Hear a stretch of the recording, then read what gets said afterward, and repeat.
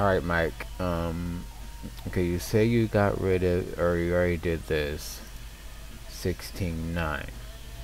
What I found out is, oh, I'm sorry, go back. Because you're working 4:3, this is basically what you're looking at in Sony Vegas. Okay, this right here, hold on. This is 4:3 footage. This is standard definition footage, and there's two types of 4:3 footage. There's PAL and there's NTSC. This one is NTSC. That's the US and North America.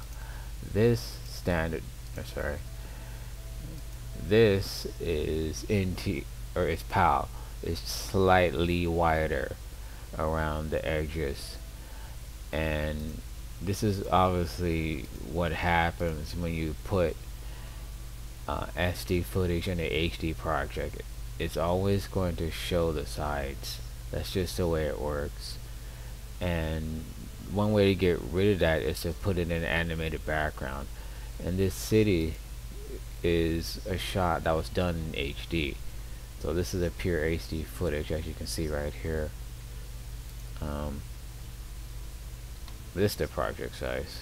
My bad. Hold on. Make sure. Yeah. See, this says 720, 420, 80, and this says 725, 76. This is how you know if you're working with your NTSC footage or PAL footage. PAL footage is 576 wide, and NTSC is 480. Because this 480 is actually the pixel revolution of a standard definition TV set, the kind that we all had, you know, when we were kids, growing up. And the 576, that's the resolution of European TV sets. They're slightly wider than US.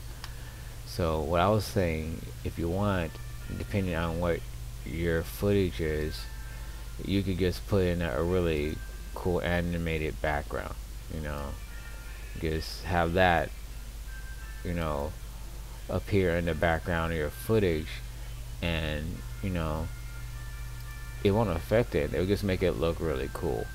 And then maybe in Vegas, probably at the track or at the event level, put some type of like a little blur. I'm sorry, not the event level, the track level.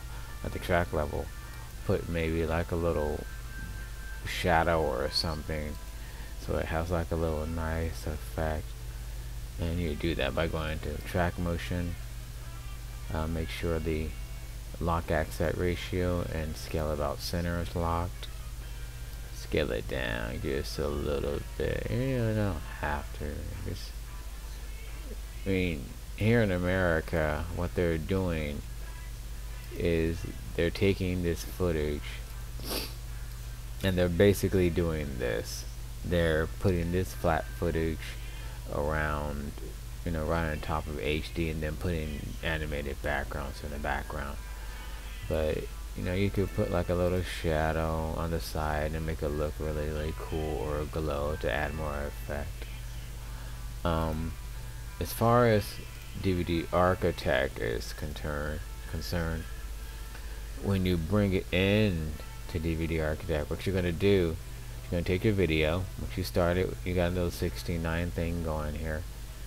Take your video, put it on your menu, drag it either here or here, wherever you want it, and then go directly into the video, and you'll see that even though it scales to 16:9, you'll still see the little sidebars here. And this is again because the DVD standard, regardless of the aspect, the resolution is always 720/480 here in America. But what I found, if you set it from the NTSC 480 to 704 NTSC, what you're doing is you're squishing the sides a little bit, and then pop. The sides of the videos will go away. And what you can, one other thing you can also try using, getting used to this, is when you're in Vasers, hit the overlay button and you'll see what's called safe areas.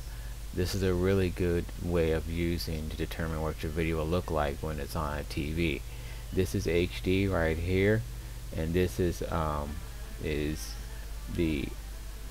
I think this is NT's. I can't remember which is which. I think this is the outer edge is standard definition for America, and I think this is, I don't know what the center one means. I can't remember.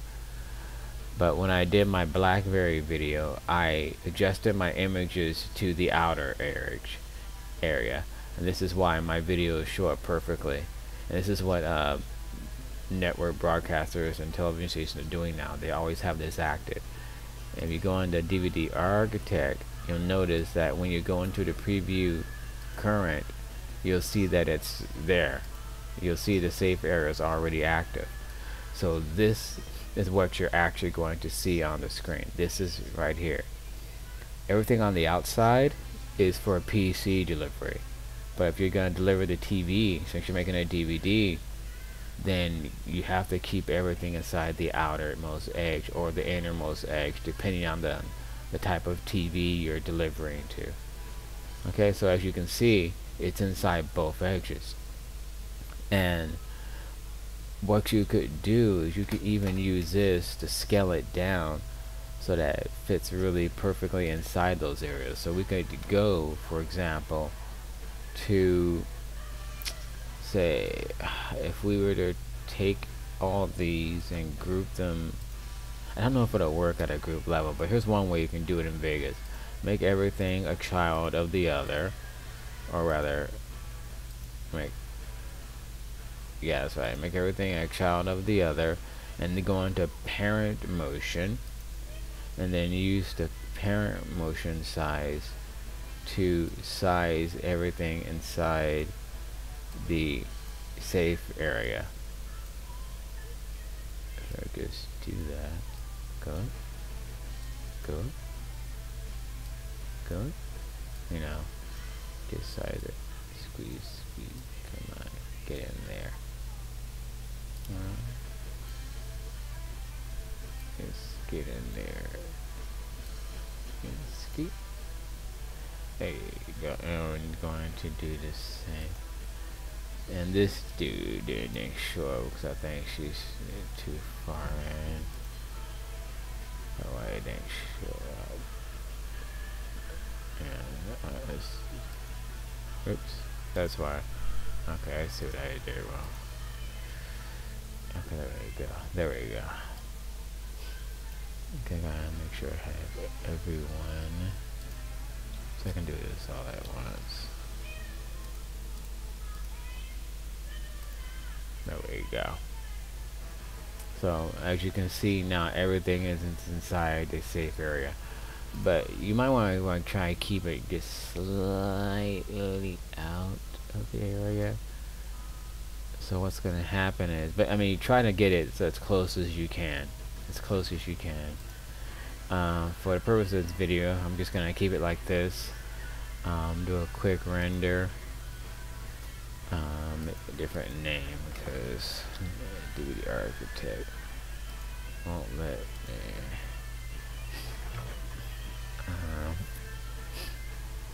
Crap, this is gonna take 2 minutes.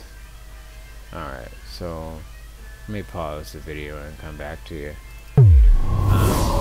Just make sure that when you're doing this, to make sure that you have the parent transform at the beginning of the track, because you can see there's going to be some animation going on here, very slight, very drastic actually. So you want to make sure that this is at the beginning of the track, so it affects the whole track from the beginning. Because parent motion is it's keyframing, so you have to make sure you put it. I forgot to do that because I have it sync cursor locked. Anywho, once you've gotten that, then you're going to close this, and let's see what happens. I'm gonna bring it in. Let's go ahead and F5 to bring our new video. Now let's see what this looks like.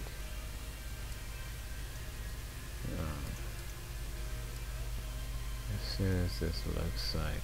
Now already you can see there's a difference just in the way the thumbnails looked. But let's see what the preview looks like. Okay, well, that's not very good, but damn it, come on, let's go back.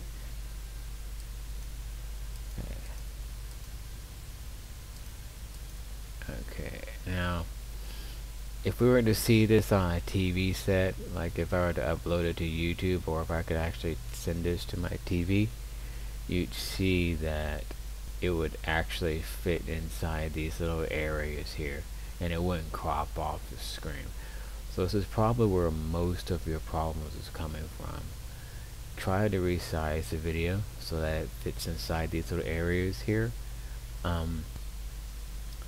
Admittedly, I have no idea how that would be done, and I